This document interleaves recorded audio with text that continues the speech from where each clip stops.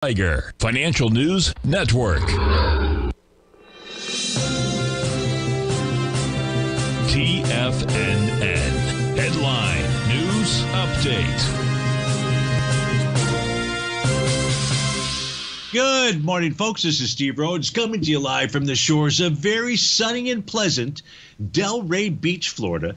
This is your 9 a.m. update, and currently have all U.S. equity futures trading to the downside. The Dow's off 142 points, about 0.4%. NASDAQ is off 1% or 110 points, 0.6 for the S&P. That's down 25 points. The E-mini Russell down 14 points or 0.8%. Spot volatility is still below its 50-day exponential moving average. Over in Asia last night, it was a sea of green. The Shanghai was up 16 points. The Nikkei up, basically flat out there. The Hincks saying 40 points, or about 0.25%. Over in Europe this morning, DAX is trading down by 1%, 148 points, just following along the steps with the NASDAQ. You've got the FTSE off 0.8, about 61 points there. Gold's up $2, silver's up 3 pennies, platinum's up $15.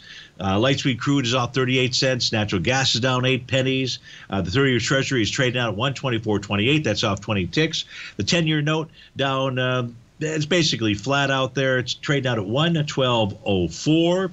And the U.S. dollar index, 103.66. It's up about 7 pennies right now. What does all that mean? Jelly bean. Well, let's go take a look at our 9-panel market update chart. We're going to go take a look at Stevie's white background versions of these. We take a look at the ES Mini. What do we see out here? Well, we see that price got back inside its profile and is attempting to get up to its oscillator and change line. That's at the 38.88-ish area out there.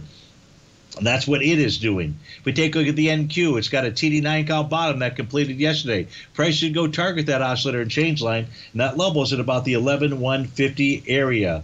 If we take a look at the Dow equity future contract, just a consolidation with inside its current profile out here. It does have a Rhodes momentum indicator top, but again, price is just consolidating. If we take a look at high-grade copper, TD9 count tops out here. That is cap price. Price here also consolidating with inside its daily profile support in the 375 area. Gold has got 2 different Rhodes momentum indicator tops. Does 2 make it more of a top than 1? It does not. It just has 2. It tells us about strong resistance. Where is that resistance level? The key area here to be watching is going to be 1833.80. If we take a look at silver, it's also got Rhodes momentum indicator tops. Price consolidated with inside its daily profile as well. Folks, stay tuned. Tommy O'Brien, the morning market kickoff is up next. Have a happy and healthy new year.